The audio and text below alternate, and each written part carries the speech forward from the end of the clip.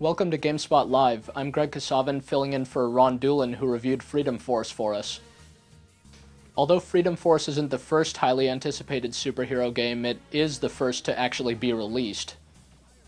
Fortunately, there's a lot more good that can be said for it other than the fact that it simply came out. Freedom Force is actually an excellent game, and it does just about everything right, everything that you'd expect from a game based on superheroes.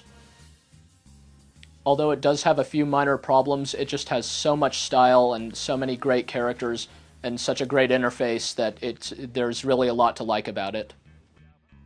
You can tell the game took its inspiration from the Silver Age of comics. It actually gets the effect down pretty much perfectly. The style and the art in the game looks a lot like Jack Kirby's old comic books.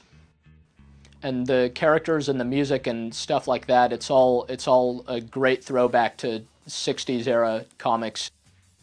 So these aren't the dark, brooding comic book characters that we have today. These are the really upbeat, really heroic and freedom-loving heroes that comic books were founded on.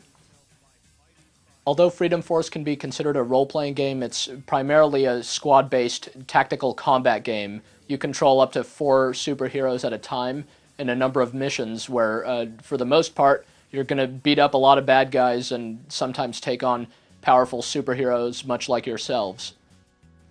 Although the game plays out in real time, you could pause it at any point to issue orders to your various superheroes who won't really do that much on their own unless you tell them to. And every one of your superheroes has a wide variety of different abilities. They can fly, they can climb buildings, they can jump over and between buildings, deliver 1-2 punches and pick up cars and throw them at bad guys, and all kinds of great stuff that you would expect from a superhero game like this. It's all in there. The game uses a really realistic looking physics engine. Everything reacts as you would expect. When you sock a bad guy, he goes flying, and you could send people flying off of roofs, and knock them out that way. So the tactical combat system is actually quite complex. You could really use the physics engine to your advantage.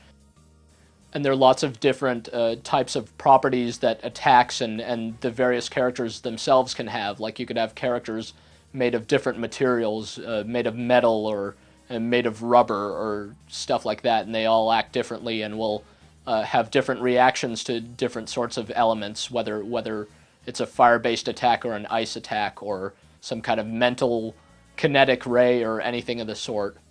The combat looks great. You see comic book style whooshes and thwacks appear on screen to go along with it.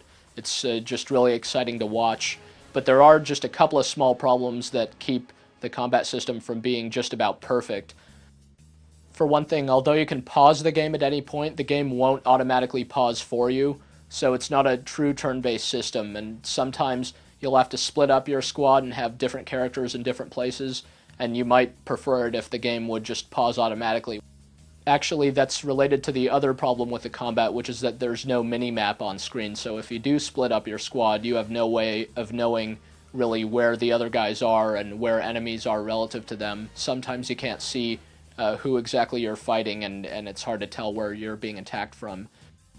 One of the great things about Freedom Force is that it kind of breaks from the mold of comic books in that the characters don't just start out with certain powers and that's it. You could actually develop them and give them new powers or soup up their existing powers as they gain experience. So you can really start to specialize your characters either by giving them a broad variety of abilities or just beefing up the abilities that you particularly like. That's probably the big reason why Freedom Force can be considered a role-playing game, although in the missions there are also a number of side quests that you can sometimes go on, which will give you more experience if you decide to solve them. The missions are arranged in short storylines like issues of a comic book. They're all very story-driven and feature lots of interesting characters. All of these storylines are pretty much self-contained, although there's an overarching story that ties them all together too. Although the villains are great, it's probably the actual Freedom Force characters that you could control who are the best thing about the game. There's just a really great sense of personality about just about all of them, and you've got your classic comic book style inter-team rivalries and love stories and other soap opera types of things going on in the background during all these missions, and it helps keep everything really interesting. As if there weren't enough characters already, the game actually includes a very powerful character creator where you could even model your own characters and skin them and create all of their different abilities and so forth. You can actually use this to recreate a lot of your favorite comic book characters.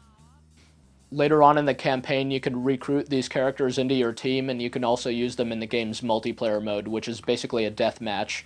There could have been more done with the multiplayer mode because it's just strictly played against other people. It would have been nice if you could have played cooperatively through the single-player campaign. Freedom Force's single-player game is quite replayable and also quite long. Since you can develop your characters differently or even use your own, needless to say there's a lot you could do to play the game differently from one session to another. You might not expect a game like Freedom Force to turn out so well. You'd think that with a premise so interesting it could just scoot on by just with a cool comic book concept. But underneath all of the capes and the masks and so forth, Freedom Force is actually a really great game.